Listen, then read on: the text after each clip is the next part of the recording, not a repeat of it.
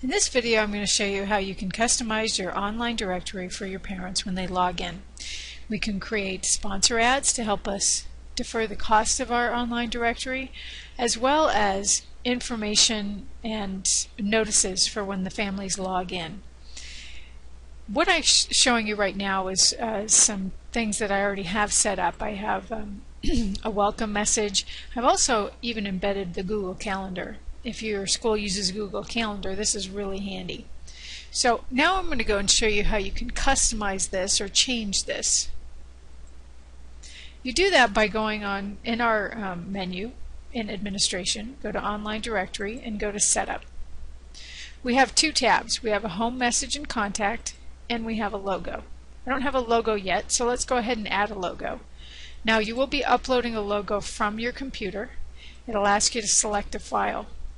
Give some thought to the file size for this. We do limit you to 1 meg, but recommendation I would give you is to make it much smaller, because when you're on the internet and you're loading pictures, every size, the larger the size, the longer it takes to load that page. So always be conscious of that when you're selecting a photo.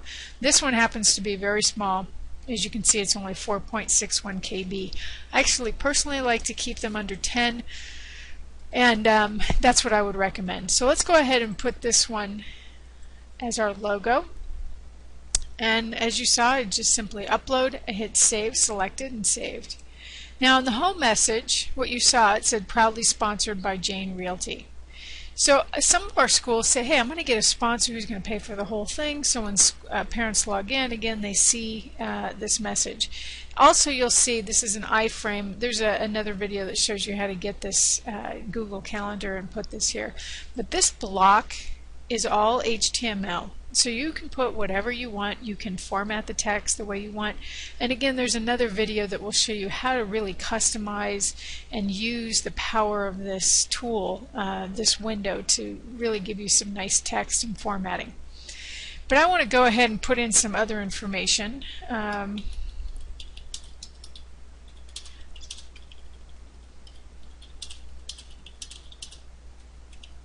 All kinds of things you could put here. You can link to other documents or other things outside of your system.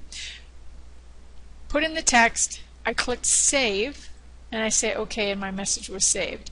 Now let's go back to our directory and take a look. If I refresh this, notice I'm in another window, another browser, so it makes it really handy for me to go back and forth to see what it looks like. We see we've got our logo there that we uploaded, proudly sponsored, and again we see the Google Calendar. So it's really simple to customize this space. This is your space for your school, so this landing space is all yours. Now, one other thing that people like to do is add sponsors. Sponsors will appear on this right-hand column. So let's go ahead and add a sponsor. And again, I go back to the administration and click on sponsor ads. And it says I don't have any yet, so I'll go ahead and add one. The components of a sponsor ad would be the company name and the title,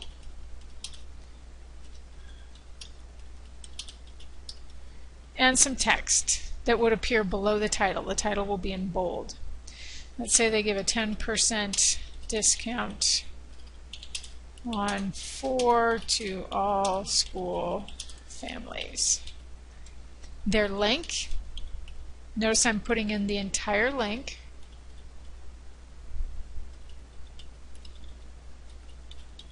And you can put an email address. This is very handy for those realtors or folks that don't have their own website and they still want people to contact them.